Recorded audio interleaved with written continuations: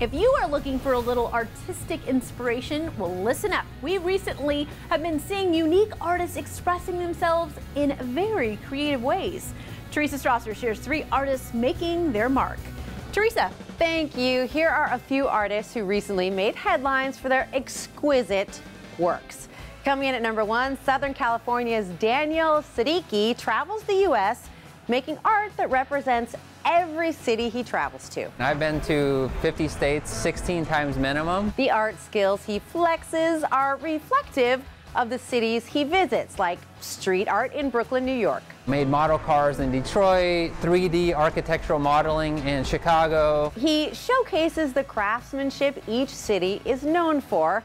Recently stopped in Las Vegas, Nevada to learn neon art. Thought I'd make a sign spelling out LTM, which means living the map, and that's what my mission has always been. But the hardest art he's made? Latte art, yeah. Latte art in Seattle, Washington was so difficult. You can follow Daniel's journey at livingthemap.com.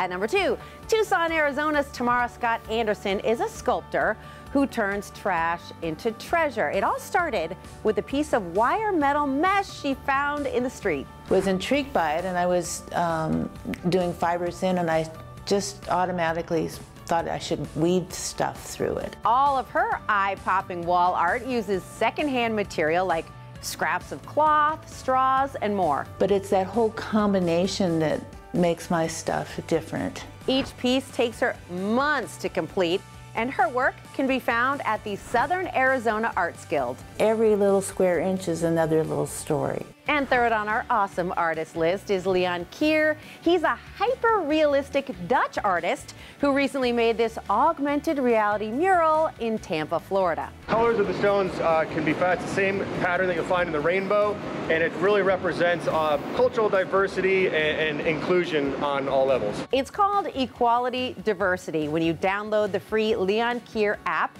and point your phone's camera toward the mural,